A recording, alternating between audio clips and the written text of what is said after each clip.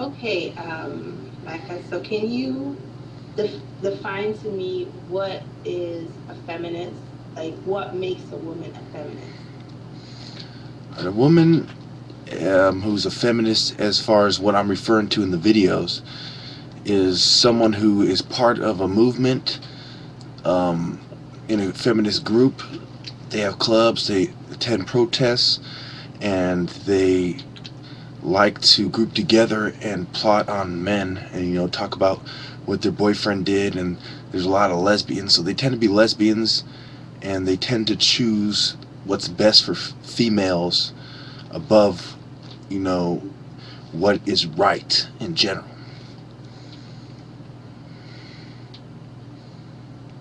Okay. And would you say the feminist is responsible for the decay of the family structure in today's society, I guess?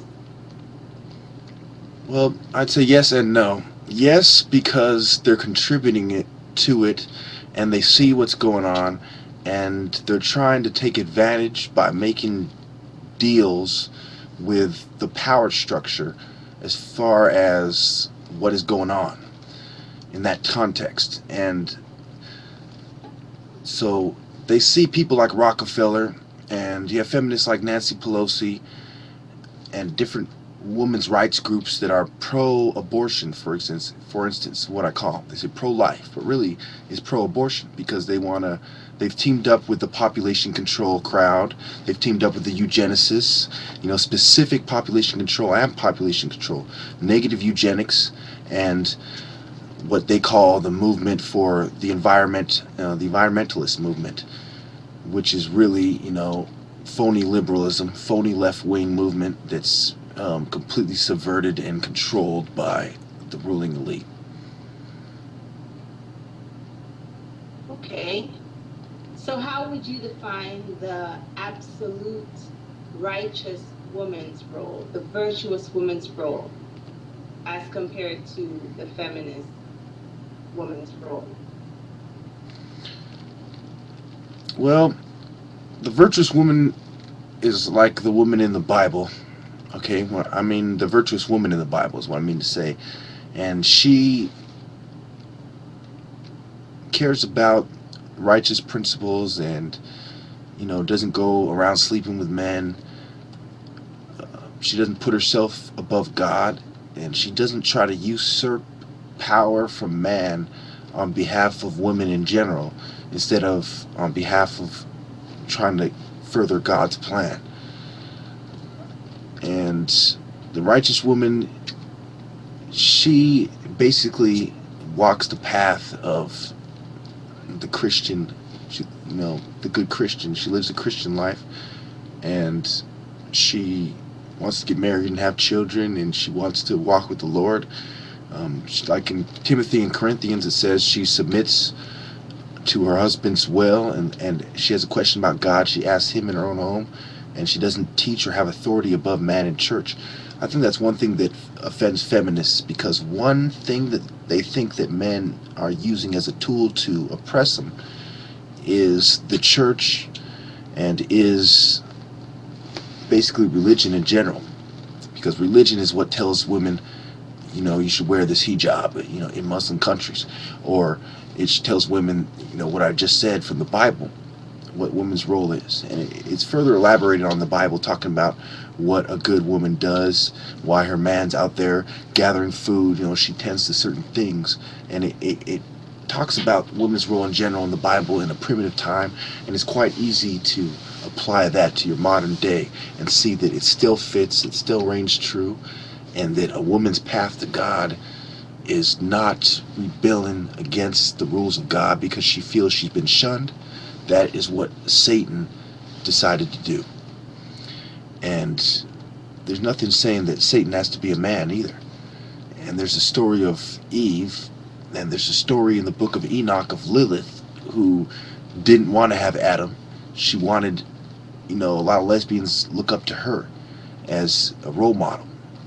And they tend to look up to women who are in power, and they they completely look at the fact that this woman is in power and she subjugated men, she told men what to do, and they completely throw out who this woman actually was. Like Cleopatra, she was a slut, okay? Nefertiti, she was a heretic as far as the Sun Temples were concerned, so they turned on her and killed her. So whether that we truly know whether this woman was a good woman or a bad woman kind of remains to be seen. We have to dig up more artifacts about her. All we know is that she was in charge, and that this heretic king Akhenaten chose for her to be his woman. And we assume because she's related to some of the Egyptian women that we, again, we respect for the same reason as her, is this kind of lack of information. So all the feminists can point at to prove their point that women have authority is either women who we don't have enough information on, or women who are on record as sluts, like Cleopatra going out to Mark Antony ahead of time, knowing that her army was going to lose, knowing her people were about to get taken over. And what does she do? She starts bootlicking to the Romans and offering her body up in order to maneuver herself into a position of power, which is totally anti-Christian, totally anti-Jew, and anti-humanity, if you ask me. Okay. So, if women were to put down their feminist role or neglect their stance for women's rights, do you think that will open up,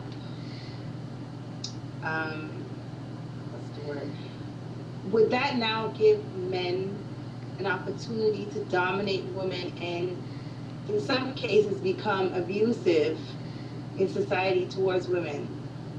Or do you feel if a woman allows a man to take the role that he can be responsible and show her equal respect? Well, it's really, it goes like the Willie Lynch letters. It goes like this. In the Willie Lynch letters, they said, we take the small differences and we make them bigger. We take the difference between male and female, young generation, older generation, light-skinned and dark-skinned, Christian and Muslim, race, color, gender, etc. And we make one of the slaves to kind of give them a nice position. That's another way to separate them, okay? So, as far as, men give women a fair chance if women stop doing the feminist movement, stop protesting, they stop making a big deal of things, whether there's a valid issue or not. My answer would be that